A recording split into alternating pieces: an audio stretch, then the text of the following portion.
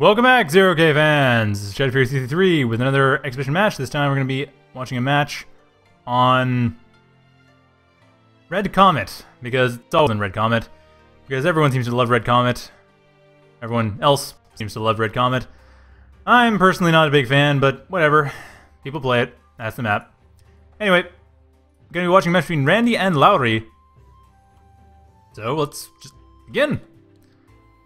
Lauri starting out in the southwest corner of the map, hasn't yet chosen his factory. Okay, going for Hovercraft. That's an interesting choice. While Randy, on the other hand, is going for light vehicles. Not surprising. I mean, Lauri's Hovercrafts aren't that surprising either, but light vehicles is very typical. A couple darts being set up for scouting, while Lauri's setting up a couple scrubbers, which is no surprise. Actually, 5 scrubbers. Okay, he's going for an early factory snipe, possibly comm snipe as well. Going for half a dozen scrubbers, or at least 5 scrubbers. A couple of them are moving out already, though. Looks like he just wants to have some for defense, but yeah, you don't go for 5 scrubbers like that unless you want to deal some serious damage. So Lauri is going for an early raiding strategy, while Randy, on the other hand, going for a bit of raiding, but primarily going to be focusing on economy, getting a couple of...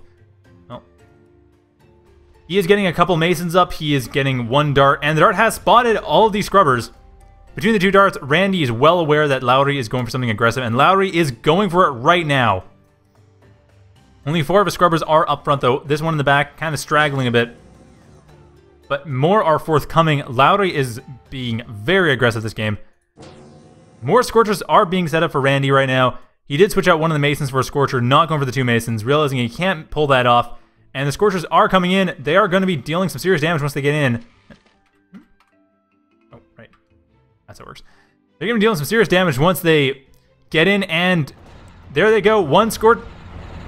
Well, Scrubbers coming in, and they are going to get rid of this Mason, no problem.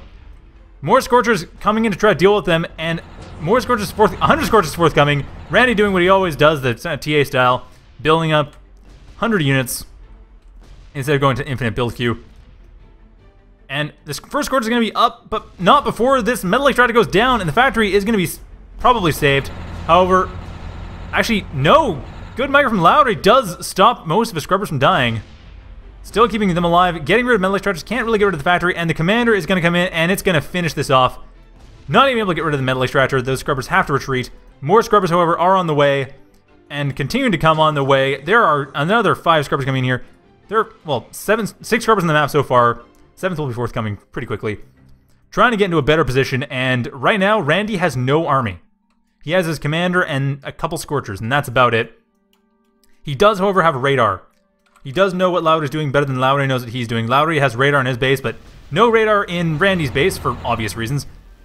And that radar going down, giving Lauri a bit of an advantage for information. That being said, Randy still has line of sight on all this. So Lauri is kind of fighting blind here. He did keep Randy from knowing exactly where he's going to go. I mean, Randy at this point... Oops. Randy at this point does not have radar. He only has line of sight, so he can't easily see where the scrubbers are just outside of his base. The scrubbers leave and come back. But he can see where they are when they're in his base because he has vision of his base, obviously. So I don't see that being too effective. However, more scrubbers will be coming. Lauri's still going for this. Randy has actually ceased expanding to the south right now. He's expanding along the west, like the northwest side of the map, or on the north side of the map along the west. But he's not expanding south along the east side of the map. And that is going to be rectified pretty quickly from the looks of it. Engineer coming to reclaim the scrubbers, and then probably from there expand along to the southeast side of the map, and probably take the south as well. Red Comet usually starts out much less aggressive. A bit of raiding here and there, but usually the players split the map pretty quickly. This is actually kind of surprising how quickly this has gone aggressive, to be honest. I'm kind of surprised. Anyway, Lauri is going to be attacking quite quickly here with...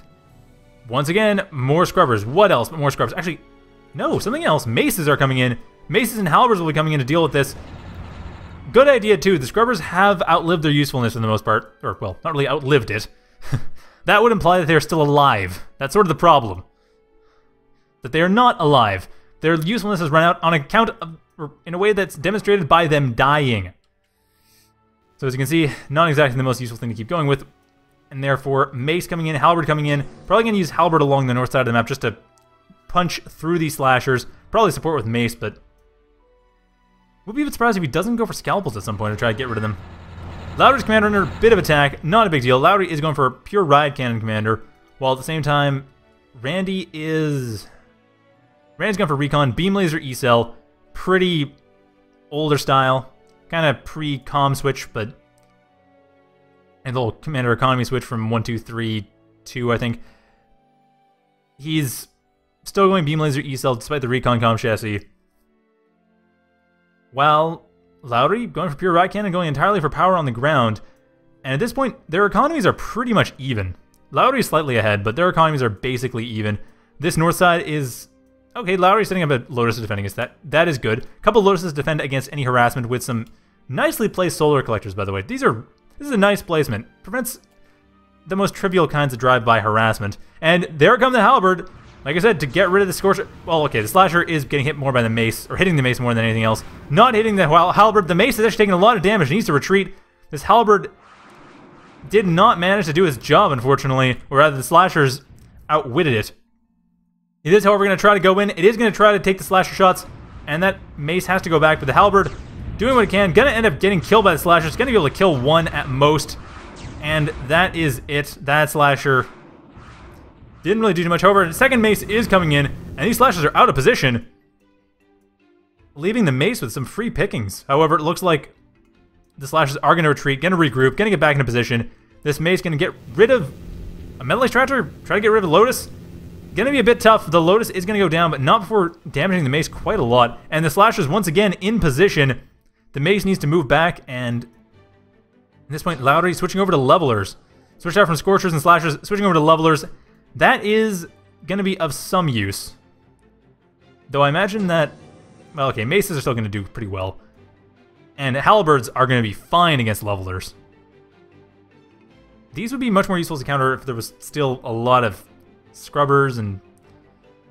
Otherwise, I'm not really sure where they'd come in. Against Hovercraft, it's kind of tricky.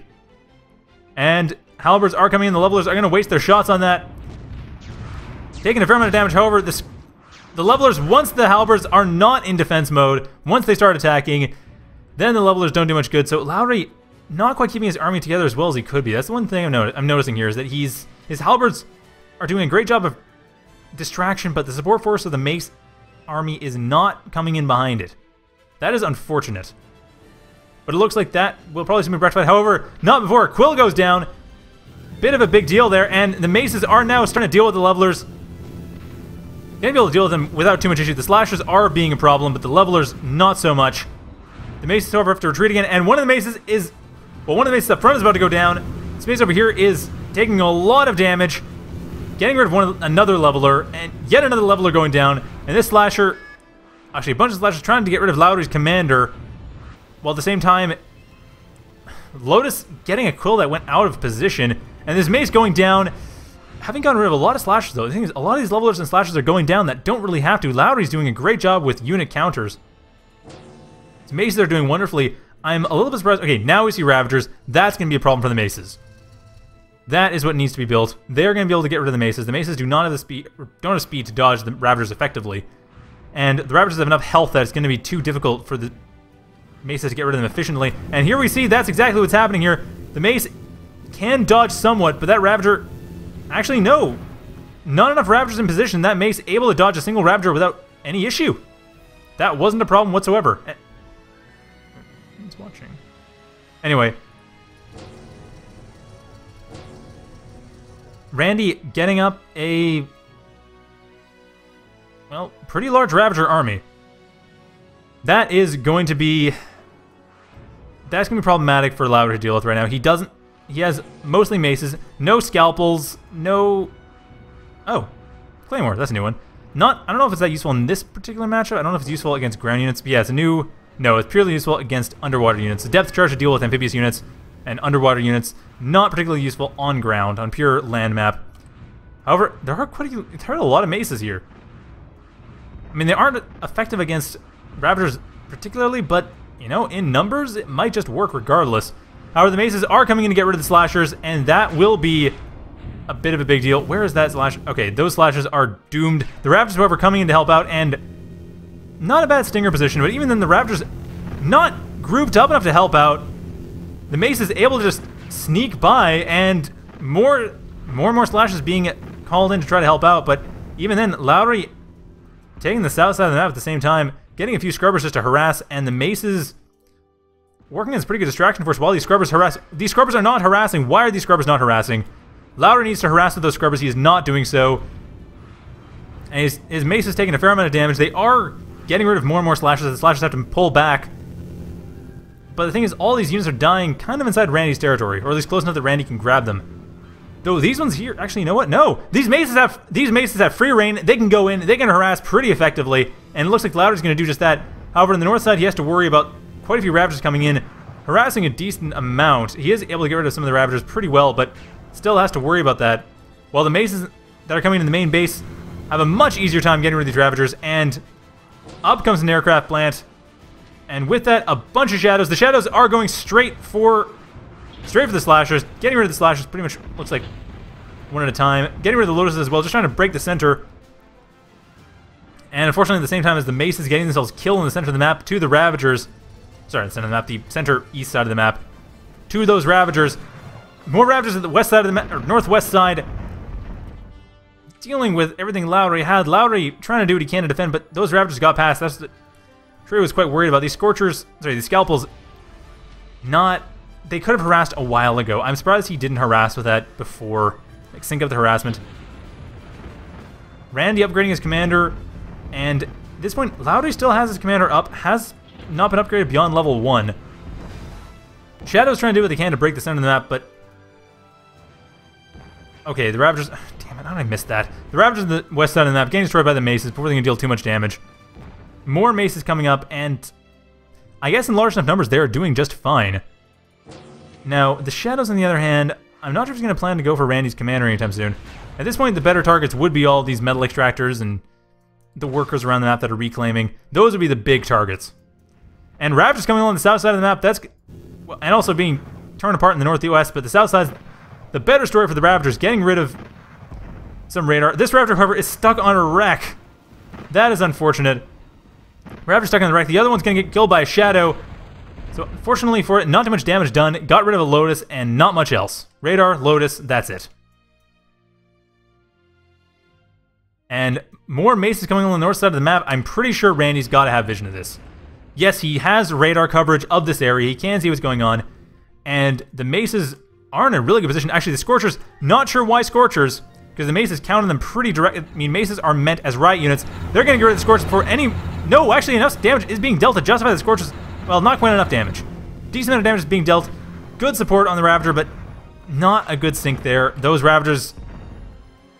Just really not enough numbers. Not sure why you focus on Scorchers when there are that many maces in the field. Lauri has been going entirely for maces. He does have Crashers, though. That's good. Gonna be able to get rid of these Shadows, and actually has gotten rid of a couple so far, and another one's about to go down. The mace is coming in the north while the Shadow's about to die to these Crashers. Down it goes, damaging the Stinger slightly, but at the same time, the maces are dealing the real damage. Lauri looks like he's gonna probably... Is he gonna try to break through the Ravagers? I think he's gonna go for it. Not for an attack, it's gonna be really risky. Their better option would probably be to go around the back, because these Ravagers are just coming up straight out of the factory, and every 2 seconds there's another Ravager pumped out of that factory. That's how much economy Randy... I mean, Randy actually has much lower economy than Lauri at this point, and still that's what's happening. At the same time, though, a bunch of maces are coming out, and the reinforcements are in place, but still, defender's advantage for Randy. And Lauri, he can go directly to the factory at this point, however. He has managed to get through everything that's been built so far. Leveler being built up, not going to help out too much. Gets rid of a mace, though, not bad. But a couple of caretakers go down. More metal extractors going down. I think Randy's going to throw in the towel. This is going to be about it. The maces are starting to get rid of the factory, and that factory, 25% health, 10, none! No health left. That factory is down, and Randy pretty much has lost the game at this point. His commander, not really doing too much. I mean, it's got repair system and armor, but that's about it. These maces, it doesn't have nanolith or anything, so it's going to be a bit hard for it to quickly build another factory. Caretakers being built around the map for Randy, but at this point, Lauri has him surrounded, has him out-econ, and has a light vehicle plant just in case, too. But at this point, it doesn't really matter. He has everything he needs. He has all of his hovercraft. He has a bunch of maces. The mace is just winning him the game, basically.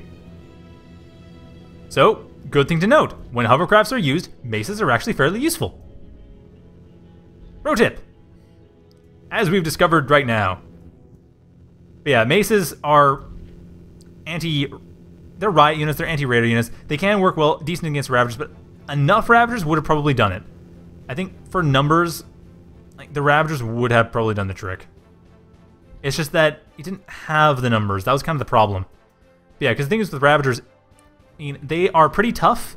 They have a slow-moving projectile, but maces don't move that quickly. So in large numbers, the Ravagers just overwhelm them. And maces, because they deal continuous damage, they can't easily just fire and dodge out of the way. Randy's commander coming in, however, trying to get rid of these guys. Concussion shot on top of shield and everything else we saw, but still, these maces, while they are going down, and Randy is getting a hovercraft factory of his own, just because why not? At this point, it really doesn't matter. Slasher's coming in just because, I guess. And more shadows as well, so I'm guessing a comp snipe is forthcoming, while maces go to the center of the map to get rid of all the crashers, and some of them move back. I mean, Randy is well aware, I'm sure, that a comp snipe is forthcoming. I don't think it's going to matter, though. The shadows aren't even necessary. The maces are going to be enough. That's going to come in here, and that's going to get rid of this commander, and that's going to be probably it. Randy, I think, is going to throw in the towel if he loses his commander at this point. He has the hovercraft factory. Not even done. The slashers were moving. Slashers have been moved in to get rid of it, or getting moved in to get rid of it, as the maces as well are. And down goes the commander, and that is game. Randy throws in the towel, and everything of his explodes. So that was definitely a faster game than the last one. We'll be back with another one in just a couple minutes, so stay tuned.